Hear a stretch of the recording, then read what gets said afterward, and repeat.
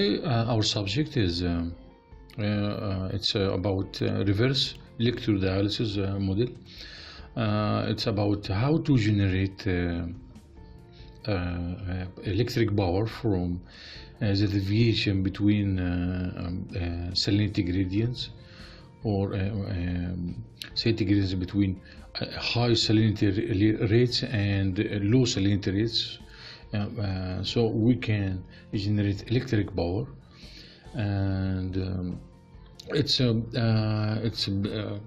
opposite of normal electrodialysis ion exchange. For electrodialysis ion exchange, we can provide electric power in order to desalinate or remove salts from saline water. But this one is to utilize the deviation between salinity flow rates in order to generate electric power. First of all, you have to open this is your MATLAB. Then you have to go to your specified folder, working folder. Okay, search for your folder, contain your model. Okay, and this is your model, and click here in order to sort by name and group by type, in order to make it easier for you. We have two models. First of all, we have this is design model and this is performance model. The difference between both models that in design model we have to assign the power, and we are going to discover limitations, design and design aspects. And in the other model, we are going a performance model. We have the design aspects, and we need to discover how much power again we can use from. This is a design model, for example. Okay, this is the design model. Let's go briefly inside and see what we have here. For design model, as you can see, we have type selection. Okay. Total power, we can assign total power. We can double clicking here, and you can see here this is input menu, so you can utilize your inputs. Okay, you can choose your membrane type. Is it spacer membrane or profile membrane? You can choose. What is your total power you would like to generate, what per meter or square meter, and total mass flow rates, flow velocity, membrane number of membranes, current density, cell length, some resistance parameters such as area resistance of anion or cation, electrolytes, intermembrane distance, sea intermembrane distance, river or fresh water intermembrane distance. There is some for operating conditions. What is your temperature, feed temperature, residence time through the membranes. This is a salinity profile. This is your sea concentration, river concentration, or fresh water. Sea means saline water, by the way, and river concentration, and thermal conductivity, and feed water conductivity. We have some specifications for membrane itself. What is your porosity, water viscosity, Faraday constant, universal gas constant, valence of ions, water viscosity, and so on. So after you specify your limitations and your operating conditions, you are going to discover what is your membrane area, what is your pressure, flow pressure, hydraulic diameter of the tubes, open circuit voltage, pumping power. This is net power, total resistance through the membranes, all types of resistance, and so on. So if you click around here, you'll discover your results, how it comes, as you can see here. So as you can see, based on your specifications, so you will find this output value.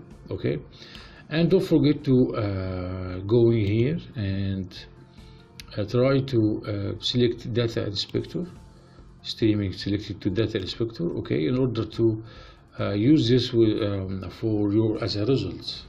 Or you can go here, and going here, reverse select, okay, and you can select your parameter and description and save final value to workspace in order to find your value stored in new workspace. For example, pressure and hydraulic diameter, type, power, all parameters you can, and hit apply, and you will find your results outside. Okay, let's go for performance model. I will try to close this one. Let's go, and I'm sorry, running. This is our performance model. The difference is clear. We have here, you can select your type, membrane type, okay, and your mass flow rate. Suppose it's 1 meter cube per second. Flow velocity, it's up to you. Number of membranes, I will choose for example 100. And current density, I will keep this value. I will try to change all of this later with respect to time, okay. And temperature, okay, what is your temperature, residence time, sequence temperature, or river or saline water and fresh water salinities. And you can control your constants here for the universal gas constants, membrane specifications, mass factor, and so on. I will keep these, okay, and I can go inside here. Okay, let's go inside. As you can see here, and I already choose to send my outputs to data inspector, so I prepared everything. And do something like this. You have to click here, click on the stream line, and then go here and stream selected signals to data inspector. Be sure that this is a small square be prepared out in your model. Now we can set our simulation time saving. Set your simulation time into infinity. But before running our model, if you double clicking on this your main block, you will discover the following. This is your function, okay, and this is your function name, reverse electrodialysis, and we have these are your outputs: area, pressure, pumping power, total power, net power, resistance, and so on. And these are your inputs. So many inputs for this model.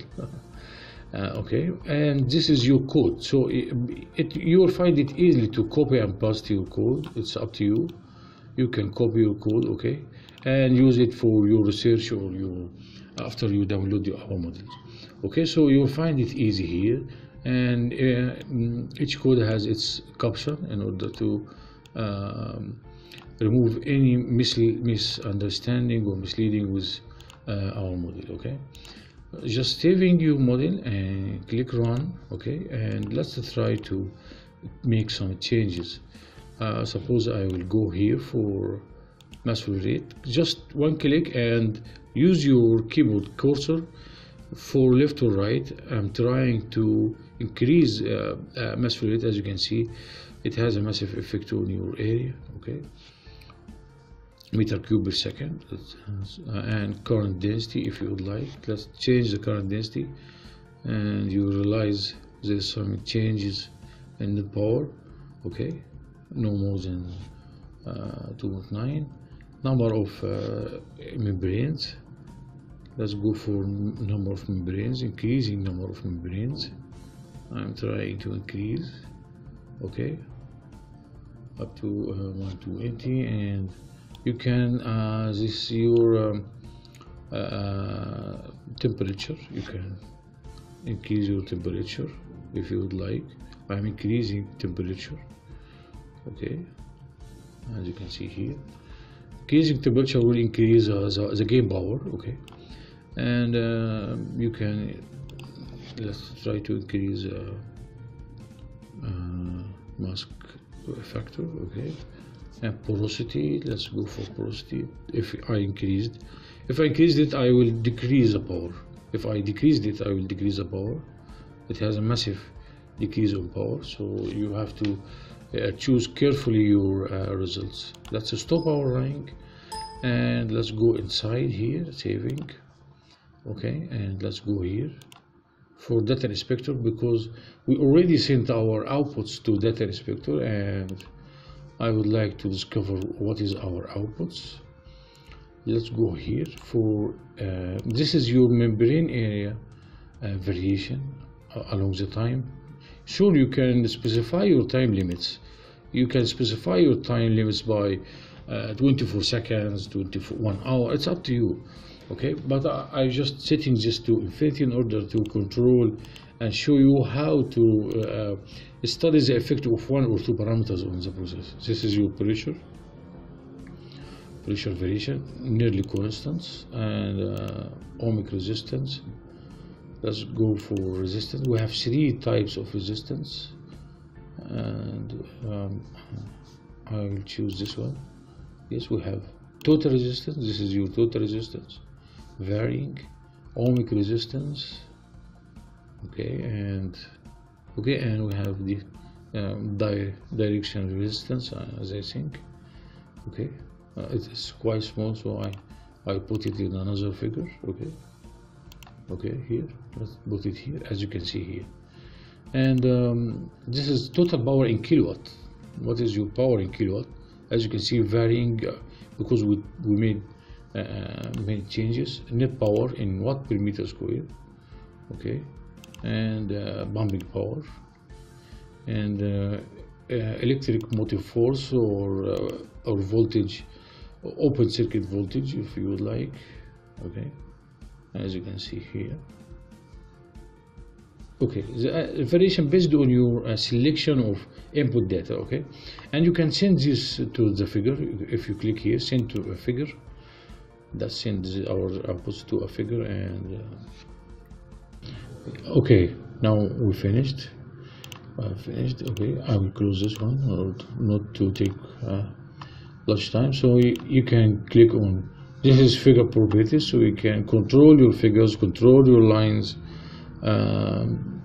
in order to draw out your ideas or your results. I can remove.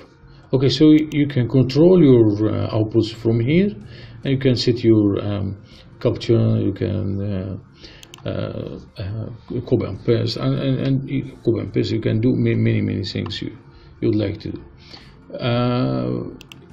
This is our main block, so you can double click and you can use this code if you would like. You can reform, you can add here, more inputs, and you can add here more outputs just by adding a column here, something like this, between outputs or inputs. So, and you can go through your model, and you can reconfigure many outputs. Suppose you need to change your limitation, just click here, right click on your mother block and going to the mask and edit mask or control M, edit mask or control M, and you will find here parameters. So let's emphasize. Okay, this is your parameters. Suppose this is your mass flow rate. You would like to control the limitation. Suppose my limitation is from 0.01, for example, up to 100. So this is minimum and maximum, because this is a slider, and you can change what you would like to change. And the same for this is edit block. As you can see, this edit block takes just one value. You can reconfigure it into a slider or whatever you would like. Okay, so finally, I would like to thank you very much for your interest in our model. Don't forget to like, share, and subscribe. Thank you very much.